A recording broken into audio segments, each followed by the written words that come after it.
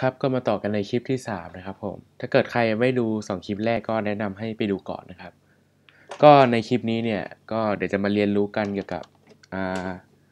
ตัวคอนฟิกนะครับผมถ้าเกิดใครหลายๆคนเนี่ยที่เคยเปิดเซิร์ฟมาแล้วเนี่ยนะครับถ้าเกิดเข้าไปในโฟลเดอร์ปลั๊กอินเนี่ยบางทีเนี่ยเวลาเรารันปลั๊กอินหรืออะไรก็ตามเนี่ยบางทีมันจะขึ้นโฟลเดอร์ให้เราไปเข้าไปตั้งค่าหรือว่าคอนฟิกเซตปลั๊กอินอะไรพวกนี้ได้ใช่ไหมครับก็เดี๋ยวเราจะมาทำปลั๊กอินเกี่ยวกับตรงนี้กันก็ปลั๊กอินที่จะทำในวันนี้ก็จะเป็นปลั๊กอินง่ายๆครับก็คือเวลาเราเข้าไปที่เซิร์ฟเวอร์เนี่ยก็จะให้ขึ้นข้อความว่าwelcome to server อะไรทำนองนี้นะครับเป็นปลั๊กอิน welcome อะไรทำนองนี้นะครับผมก็เดี๋ยวไปเริ่มกันเลยนะฮะอันดับแรกก็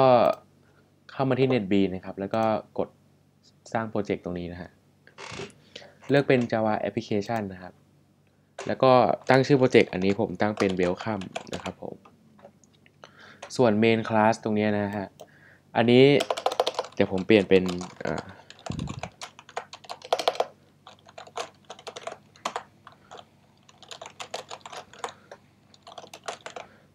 ผมแนะนำว่าให้มีชื่อโปรเจกต์อยู่ด้วยนะครับเหมือน welcome ตรงเนี้ยเพราะว่าถ้าเกิดไม่มีแล้วเราใช้ชื่อ main class เนี่ยซ้ำๆกับหลายๆ plugin ที่เราเคยสร้างเนี่ยนะฮะมันอาจจะทำให้เกิดอาการบั๊กได้นะครับผมแนะนำว่าควรจะมีชื่อโปรเจกต์อยู่ในชื่อ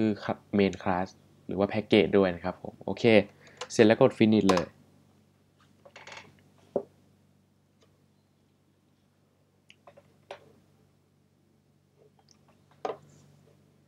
โอเคครับแล้วก็เดี๋ยวผมลบอันที่ไม่จำเป็นออกก่อนนะครับผม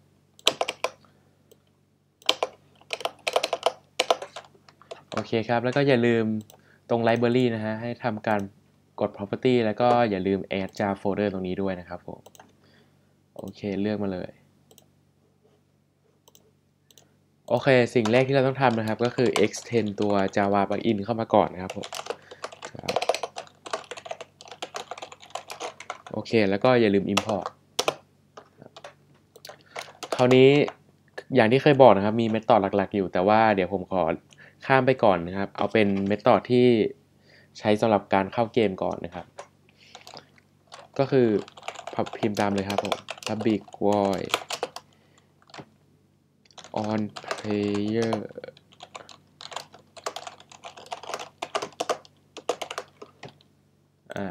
ประมาณนี้นะครับแล้วก็ด้านในก็จะมีรับค่ามาอย่างหนึ่งก็คือ player join event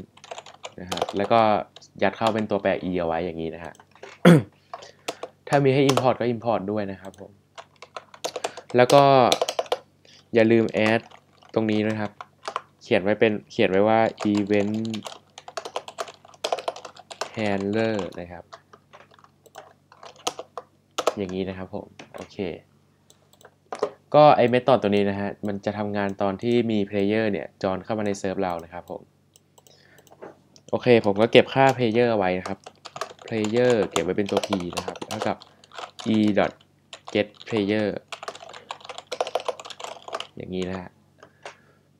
โอเคทำการ import player ก็ตอนนี้เป็นอันเรียบร้อยนะครับเวลาใครเข้าเกมมาเนี่ยเราก็จะรู้ว่าคนนั้นเป็น player อะไรทำนองนี้นะครับแล้วก็อย่าลืมครับอันนี้ถ้าเกิดจะใช้เป็น method พวกนี้นะครับประมาณว่าเป็นพวก event อะไรพวกเนี้ยให้เรา implement ตัว listener มาด้วยนะครับแล้วก็อย่าลืม implement ก็คล้ายๆกับ extend นะครับถ้าเกิดใครสนใจก็ลองไปดูใน Google ได้นะครับผมโอเคคราวนี้ก็มาถึงตัวหลักๆของเรานะครับก็คือ on enable นะครับผมก็เขียนตามเลย public void on enable ครับแล้วก็ประกาศชื่อ bukkit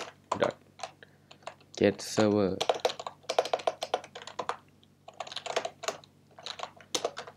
get logger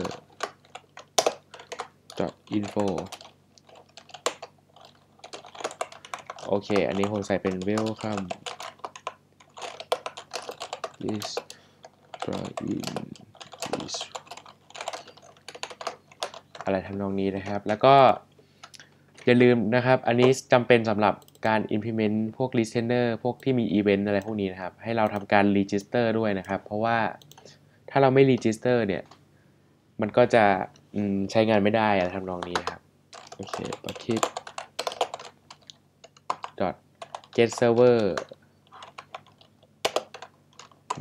get plugin manager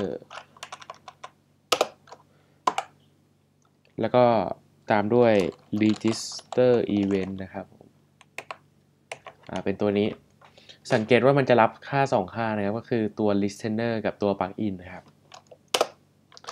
แต่ในที่นี้ผมใส่เป็น this เอาไว้เพราะว่าตัว listener เนี่ยมันก็คือ class main ตรงนี้เหมือนกันนะครับแล้วก็ไอตัว class main ของเราเนี่ยก็ทำหน้าที่เป็นตัว java plugin ด้วยเหมือนกันนะครับเราก็เลยใส่ว่าเป็น this หรือว่าจะเขียนอย่างนี้ก็ได้ครับ new main ก็คือตรงตัวนี้นะครับแต่ผมใส่เป็น this ไว้ก่อนดีกว่าโอเคก็ทำนองนี้นะครับผมแล้วก็มาถึงส่วนของ config แล้วนะครับก็คือเดี๋ยวผมจะสร้าง plugin .yml ก่อนนะครับไปที่ new amplify อย่างนี้นะครับแล้วก็ผมใส่ name เป็นwelcome version เป็น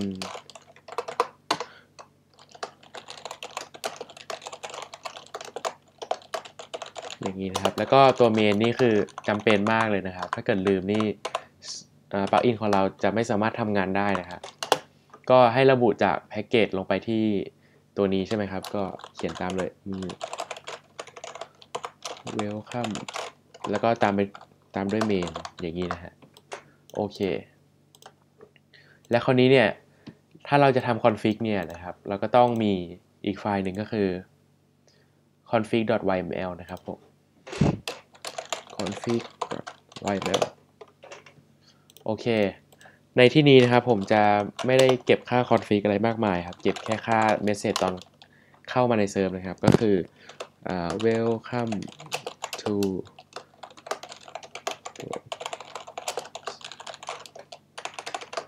อะไรทำนองนี้นะครับเก็บเป็น text เอาไว้นะครับผมโอเคแล้วเราจะเอา config มาแสดงในปลั๊กอินของเรายังไงล่ะก็อันดับแรกนะครับให้ไปที่ on enable นะครับแล้วก็เขียนว่า get config option copy default เป็น true อย่างนี้นะฮะก็คือให้ทำการเซฟตัว copy เอาไว้นะครับเป็นโฟลเดอร์โอเคคราวนี้เราก็อย่าลืมเซฟ config ด้วยนะครับเพราะว่าถ้าเกิดเราไม่ได้เซฟ config อะไรเนี่ยนะฮะมันจะเวลาเรารีโหลดเซิร์ฟบางที config ของเราก็จะไม่เซฟให้นะครับก็เลยต้องเขียนบรรทัดนี้ขึ้นมาด้วยนะครับผมส่วนเวลาเราจะแสดงผลเนี่ยเราก็ต้องแสดงตอน on player join ใช่ไหมครับเพราะว่าเวลาผู้เล่นเข้าเซิร์ฟมาเนี่ยเราก็จะให้แสดงผลดังนั้นเวลาเราจะเขียนโค้ดตรงแสดงผลเนี่ยให้เราเขียนตรงเมธอดนี้นะครับโอเคเดี๋ยวผมจะลองเขียนดูก็ p.send message แล้วก็ให้เซนว่า get config ก็คือไปเอาค่า config มานะครับแล้วก็ dot get string get string ว่าอะไรก็นี่นะครับมีอยู่ตัวเดียวก็คือตัว msg ตรงนี้นะครับดังนั้นผมก็เลยต้องเขียน get string ว่า msg นะครับโอเคเดี๋ยวใส่สีให้นิดนึงนะครับ chat color green โอเคเดี๋ยวเราไปลองรันเซิร์ฟกันนะครับผมก็ build ตรงนี้โอเคใช้เวลาสักครู่นะครับ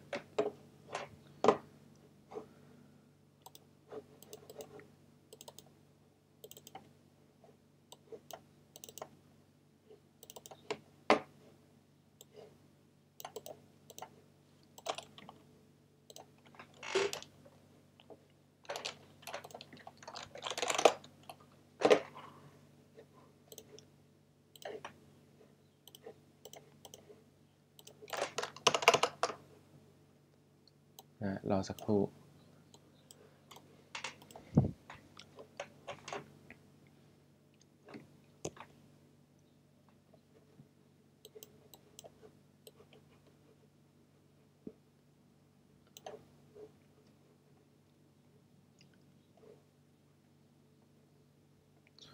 ตอนนี้ปลั๊กอินของเรานะครับ Welcome ก็ทำการโหลดได้ใช้งานได้เรียบร้อยแล้วนะครับถ้าขึ้นอย่างนี้ก็คือใช้งานได้แล้วนะครับผม This plugin is working อย่างนี้นะครับเดี๋ยวเราลองมาเข้าเกมกันดูดีกว่าว่าจะขึ้นข้อความอย่างที่เราคอนฟิกไว้หรือเปล่า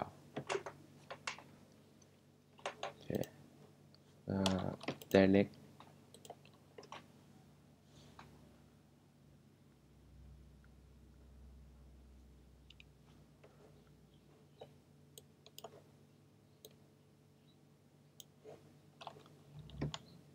โอเคเห็นไหมครับตัวอักษรเขียวๆเนี่ยที่เขียนว่า Welcome to Noble Gaming Server อะไรอย่างเงี้ยนะครับก็เหมือนที่เราได้ตั้งค่าไว้นะครับ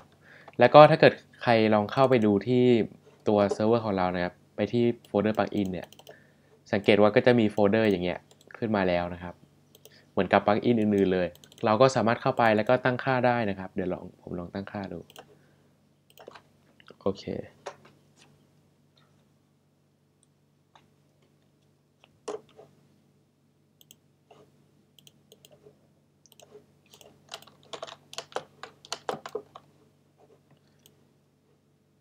น่าจะเสียเวลานิดนึงนะครับโ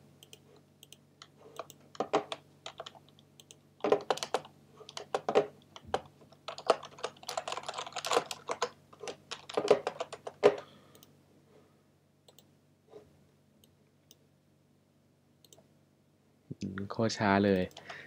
งั้นเดี๋ยวผมลองเปิดเป็น text editor ตัวอื่นดูนะครับ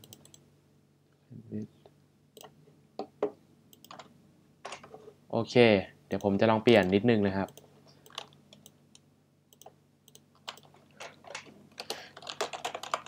สมมติผมเป็นตรงนี้เป็นไทยแลนด์นะครับเดี๋ยวผมเซฟแล้วก็ลองรีโหลดเซิร์ฟเวอร์ดูโอเคเดี๋ยวผมจะลองเข้าเกมใหม่ดูนะครับ disconnect เห็นไหมครับตรงที่เราตั้งค่าไว้ก็จะเปลี่ยนด้วยเหมือนกันนะครับก็คือเราสามารถตั้งค่าได้ตามใจเลยนะครับผมแต่ว่าสำหรับปลั๊กอินเนี้ยมันยังง่ายเกินไปนะครับผมก็เลยคิดว่าเดี๋ยวเราจะเพิ่มออปชันให้มันนิดนึงนะครับผมคือเราจะเพิ่มออปชันประมาณว่า welcome hello แล้วก็ตามด้วยชื่อผู้เล่นนะครับแล้วก็ welcome to จุดๆ server อะไรทำนองนี้ครับก็คือเราจะทำการเพิ่มชื่อผู้เล่นเข้าไปหลังจาก welcome นะครับผมโอเคเดี๋ยวไปโค้ดกันเลยก็คือประเด็นก็คือเราจะใส่ชื่อสมมติถ้าผมใส่ชื่อตัวเองเข้าไปอย่างนี้นะฮะเวลาคนอื่นหรือว่าใครก็ตามที่ไม่ใช่ชื่อนี้เข้าชื่อมันก็คงยังเป็นอย่างนี้อยู่นะครับผมยังไม่ได้เปลี่ยนแปลงดังนั้นมีอีกวิธีหนึ่งก็คือเดี๋ยวผมจะใส่ตัวแทนเป็นอย่างนี้ไว้นะครับเป็นตัวแฮชแท็กเอาไว้นะครับผมแล้วคราวนี้เนี่ยเวลาเรามาตั้งค่าเนี่ยตอนแสดงผลเนี่ยเราก็แค่เอาตัว get config เนี่ย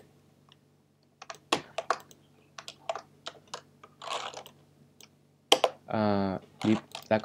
ก็คือตัวนี้มันเป็น string ใช่ไหมฮะแล้วก็ทำการ replace ตัว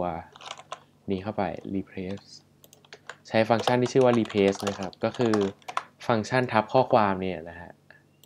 แล้วก็ replace ต้องใส่ค่า2ค่านะครับค่าแรกก็คือเราจะใส่ hashtag เข้าไปแล้วค่าที่2ก็คือเราจะเอาอะไรไปทับค่า hashtag คำตอบก็คือต้องเป็นชื่อผู้เล่นใช่ไหมครับแล้วก็ใส่ p get name โอเคคราวนี้เนี่ยเราก็มีตัวแทนเป็นอันนี้เรียบร้อยแล้วเดี๋ยวผมลองรันให้ดูดีกว่าโอเครัน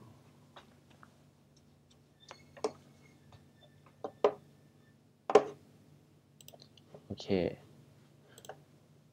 อันนี้ย่อไว้ก่อนนะฮะ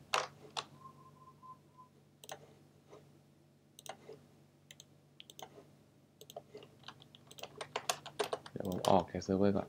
โอเคเดี๋ยวผมจะลอง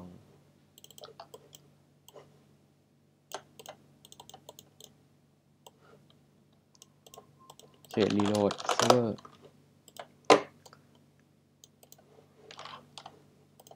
คราวนี้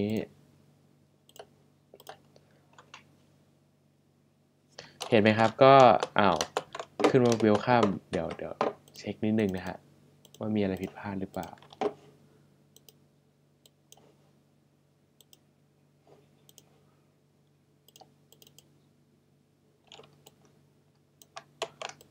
เดี๋ยวผมลองเปลี่ยนเป็นตัวอักษรอื่นดู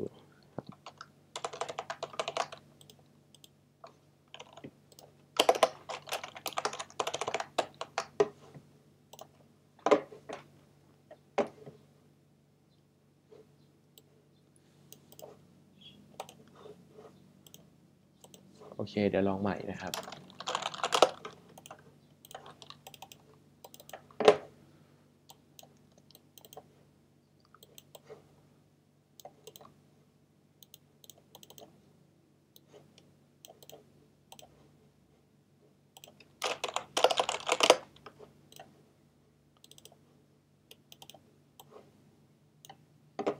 โอเคน่าจะได้แล้วนะครับเดี๋ยวผมลองดูอีกที